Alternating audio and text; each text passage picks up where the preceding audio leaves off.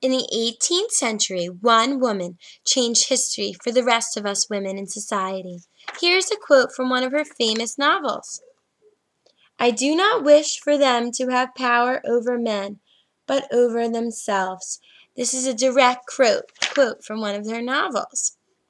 Who was this famous woman, and how did she change the educational system that we know today?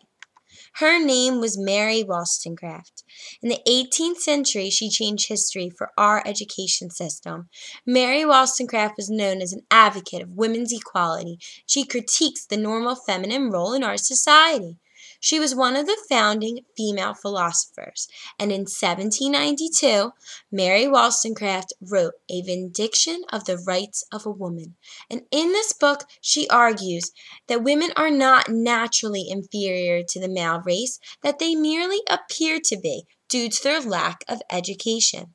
She was an advocate for all women's rights, and her most notable book, A Vindication of the Rights of a Woman, argues that well-educated women will be good wives and mothers, and they will contribute positively to their nation.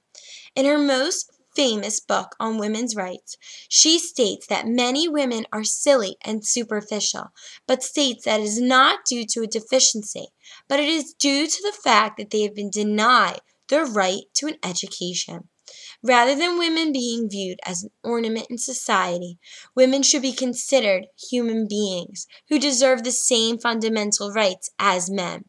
She argues that women need to redefine their role in society, and she claims that women are essential to the nation because they will teach their children and they will be companions rather than a mere wife.